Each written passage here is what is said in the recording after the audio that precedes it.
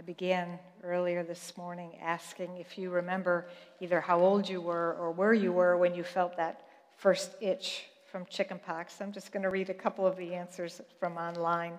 Michelle Beatty was in second grade. She was in Mrs. Barrett's class, and she had an itchy belly. And when she lifted her shirt, there it was, the first pox. But it was no surprise because her brother was home recovering from it as well. Dulcie was about 6, and she was at home.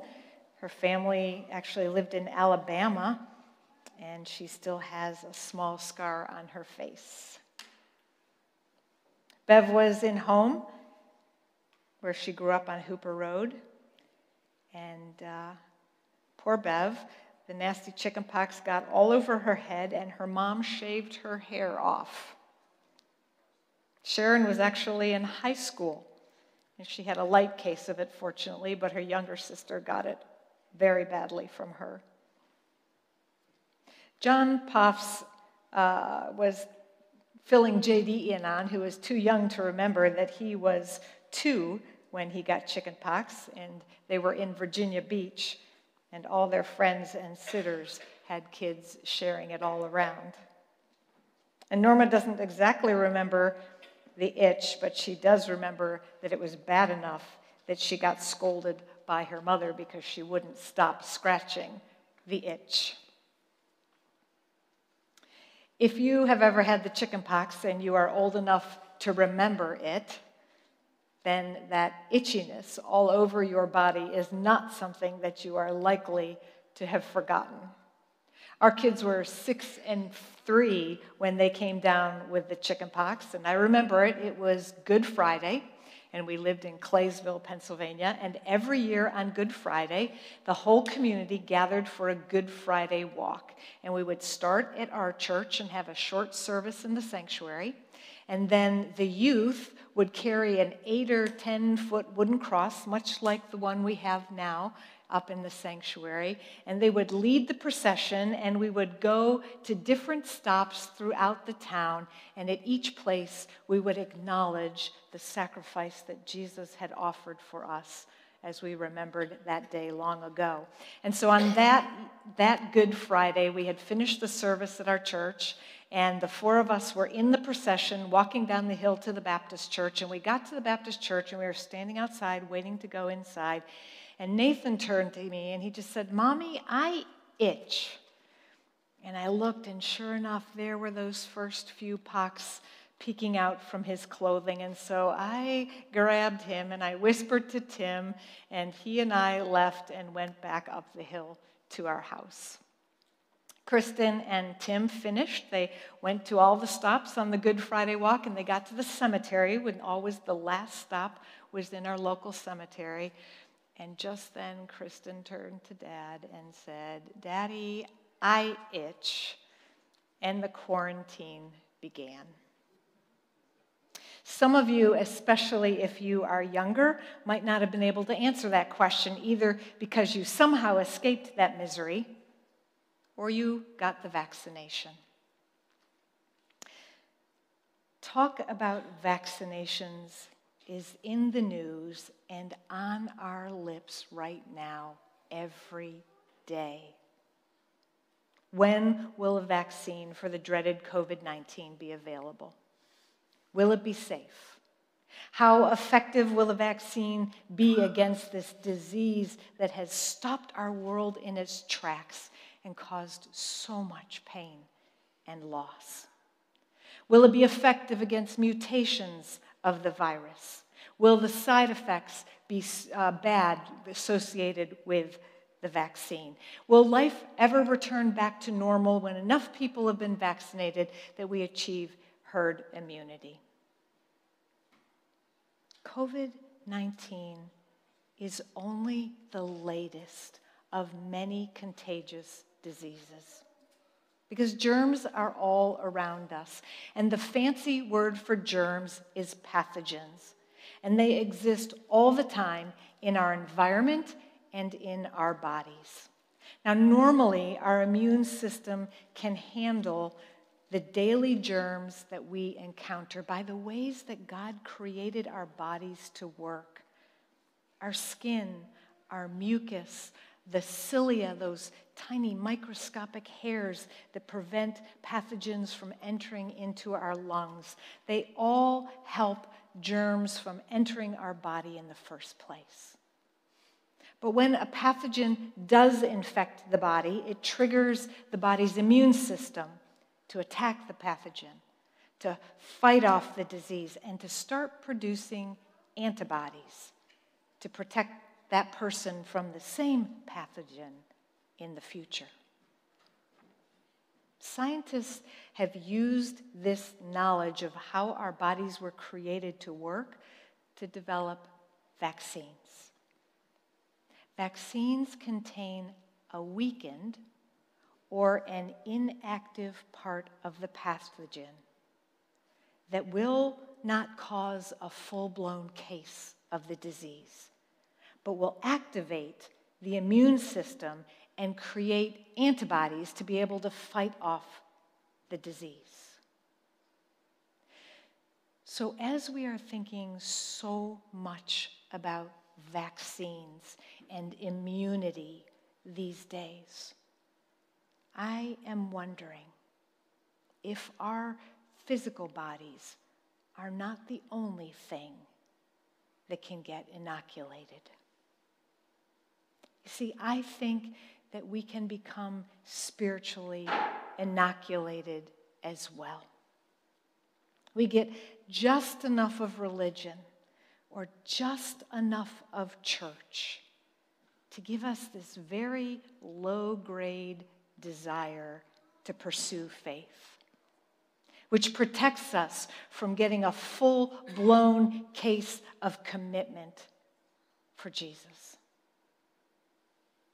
Listen to the story of Nicodemus, who is exposed enough to the rantings of other religious leaders that he started to develop antibodies against Jesus. But somewhere deep inside of him, the Holy Spirit was at work, preventing him from becoming immune to the faith. Now, there was a Pharisee named Nicodemus, a leader of the Jews. He came to Jesus by night and said to him, "Rabbi, we know that you are a teacher who has come from God, for no one can do these signs that you do apart from the presence of God." Jesus answered him, "Very truly, I tell you, no one can see the kingdom of God without being born from above." Nicodemus said to him, "How can anyone be born after having grown old? Can one enter a second time into the mother's womb and be born?" Jesus answered, "Very truly, I tell you, no one can enter the kingdom of God without being born of water and spirit. What is born of the flesh is flesh, and what is born of the Spirit is spirit. Do not be astonished that I said to you, you must be born from above. The wind blows where it chooses, and you hear the sound of it, but you do not know where it comes from or where it goes. So it is with everyone who is born of the Spirit." Nicodemus said to him, "How can these things be?" Jesus answered him, "Are you a teacher of Israel, and yet you do not understand these things?" Nicodemus was convinced that Jesus was a teacher sent from God and a miracle worker. And not only that, but it seems like the rest of the Pharisees knew this also. I really never noticed it until earlier this week that Nicodemus said, "Rabbi, we know you are a teacher sent from God. We know." There had to have been a lot of discussion about Jesus among the religious leaders. And even though they hated to admit it, they knew that Jesus was a miracle-working teacher sent from God. They knew, but they didn't like it. And so they closed their minds and their hearts. And they produced enough antibodies to be able to fight off the dangerous possibility of believing in Jesus and that it might make them have to rethink their whole lives. All of them except Nicodemus. So one night under the cover of darkness, he went to Jesus.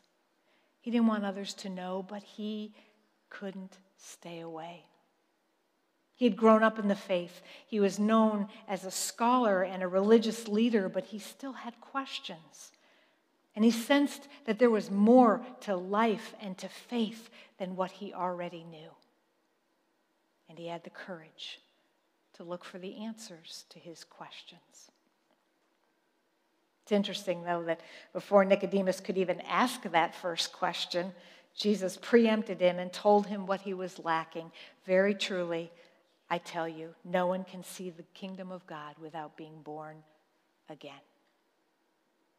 Now, at first, Nicodemus misunderstood what Jesus was saying because there are 3 different meanings for that word that Jesus used for again. And we wouldn't know this because we don't have an English word that has those 3 different meanings. But in Greek, there is.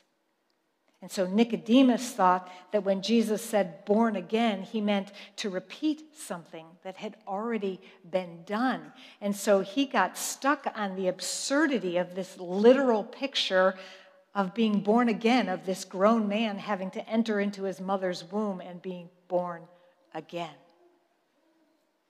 But Jesus was describing a different kind of rebirth, not one where you have to enter into the womb again physically, but one where you experience a spiritual rebirth of water and of spirit, where your sin is washed away and the Spirit of God takes up residence in your heart.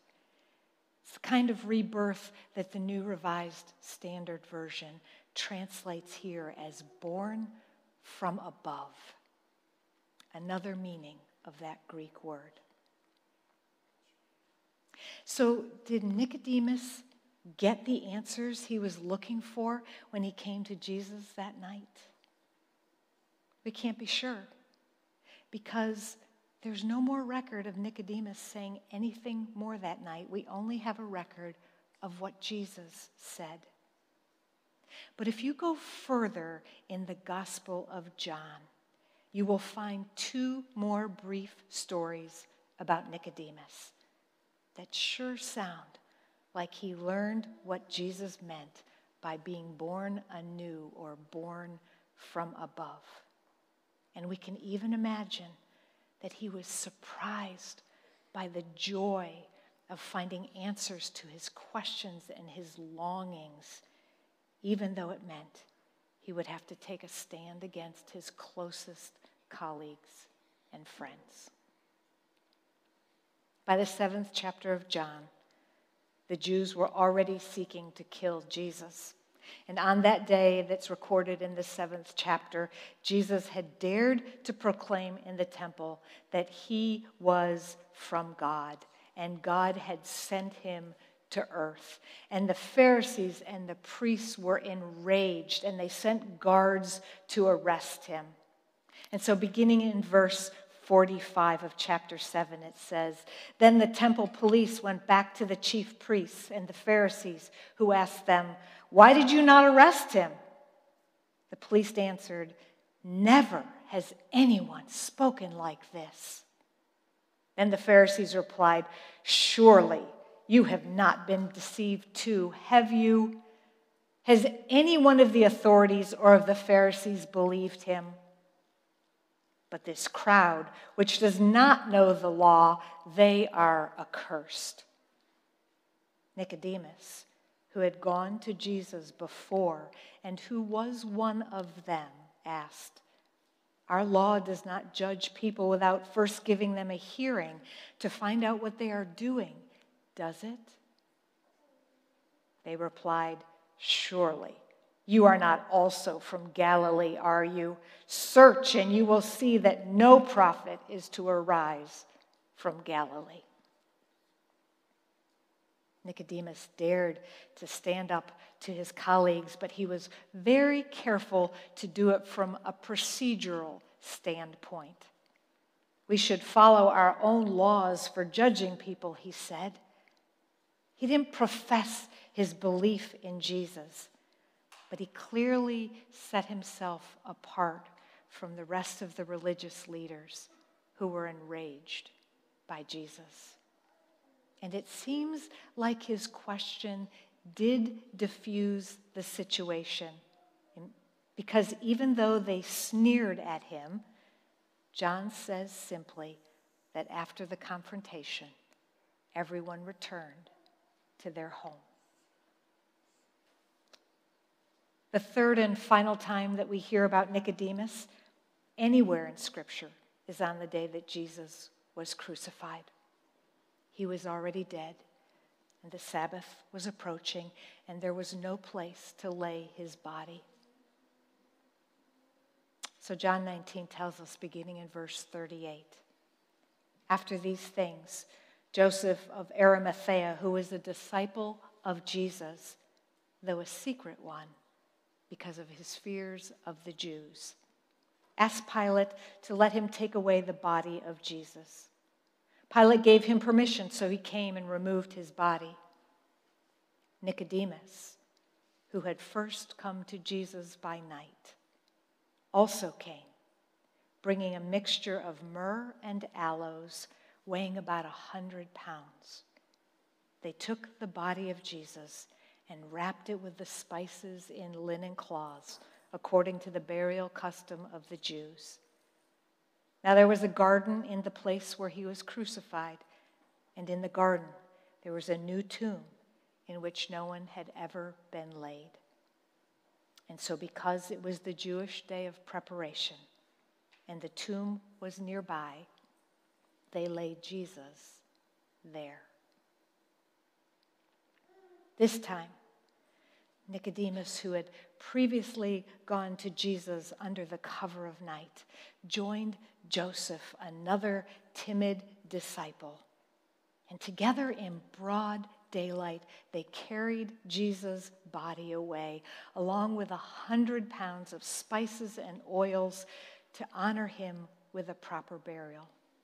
Without any words recorded, Nicodemus chose to stand with Jesus instead of the religious leaders who had demanded his death. I wonder if Nicodemus was a friend of the gospel writer John. I say that because John is the only one to mention anything about Nicodemus in the entire Bible. He was also privy somehow to what happened when Jesus and Nicodemus were alone that first night together. Jesus told Nicodemus something that night that has become the most well-known scripture in the entire Bible. For God so loved the world that he gave his only begotten Son, that whosoever would believeth in him would not perish, but have eternal life. How did those beloved words get into Scripture if Nicodemus had never spoken about that evening? It's just another confirmation to me that Nicodemus thought he had things figured out until he got an itch he couldn't ignore. And he became a seeker, ready to discover what it means to be born anew or born from above. It still happens today.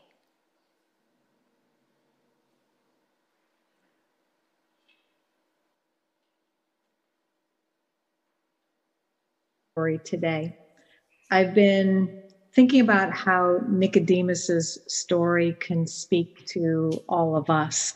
And I realize that many of us are seekers like Nicodemus, sometimes without even realizing it. We've grown up in the church or with a Christian worldview, and we've been exposed to Jesus just enough that we think we understand what it means to be a Christian. but we still have this hunger for more. Sometimes it's unconscious. So tell us a little bit about your upbringing. Sure. I grew up in a family where religion was something you did outside the home, not something that you lived all the time. My mom was an elder, and my sister and I went to Christian summer camps and did Sunday school most of the time. My dad ushered 3 or 4 times a year, but he was never really involved in church. We didn't practice any of the spiritual disciplines at home or talk about faith at home. There's no doubt in my mind that I understood and believed in Christianity, but at best I was a passive believer, but I was comfortable with what I believed. As I grew up, I got involved more outside the home where my background and basic beliefs allowed me to be an effective supporter of this church for many years. That's an interesting way of describing it, because over the years, lots of people have shared with Tim and me that they were supporters of a church before they actually had a relationship with Jesus Christ. So what do you think changed for you? I don't know. I was always a little jealous of folks who talked about a transformation and a hunger for God's word at some point in their life, a time when the Holy Spirit came alive in their life in a big way.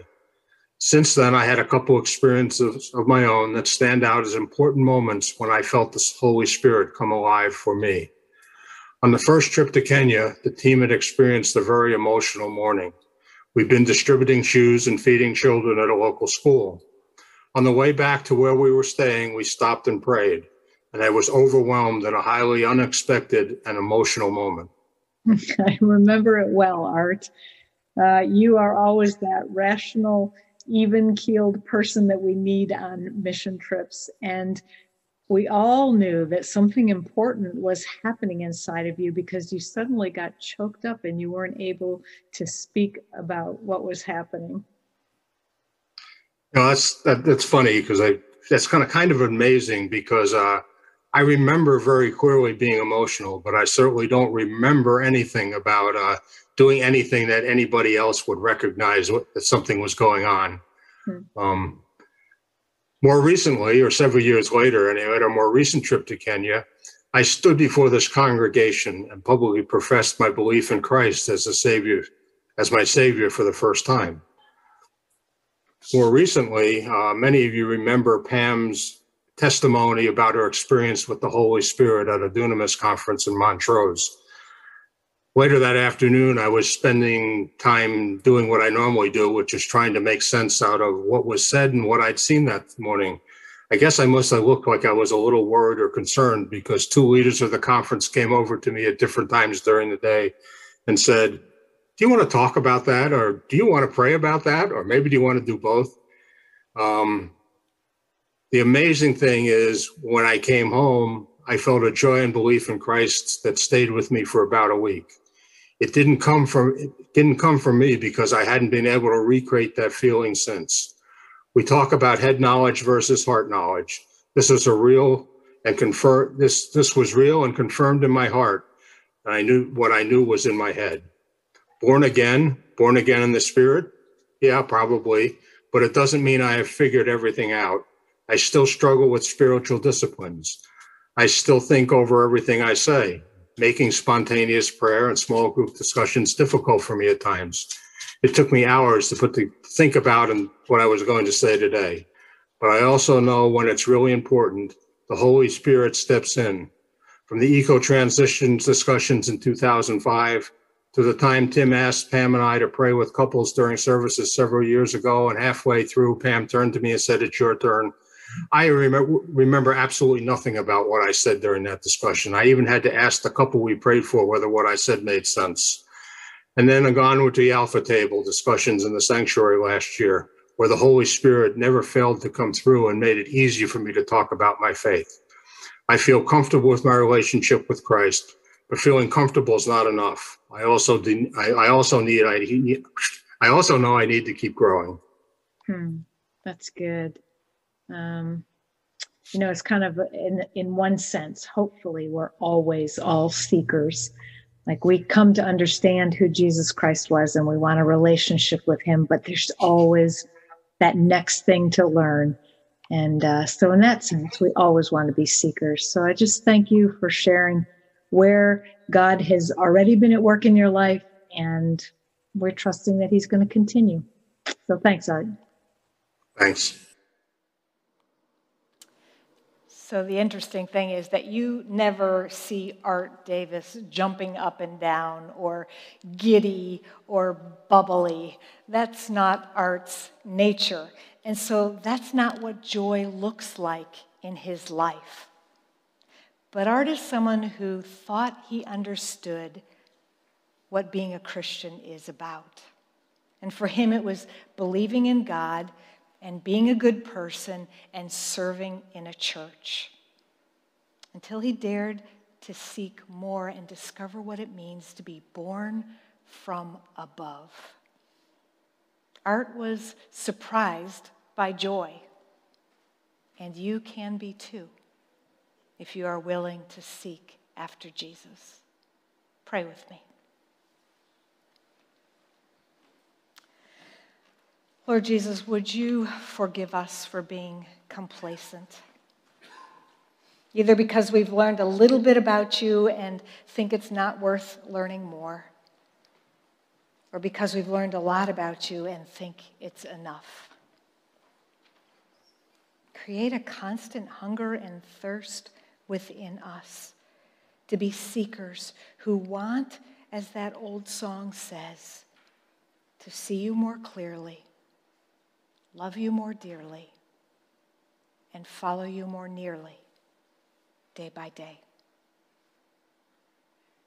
Help us discover authentic joy that gives us a settled assurance, a quiet confidence, and helps us make a determined choice for you. Always you, Jesus. Amen.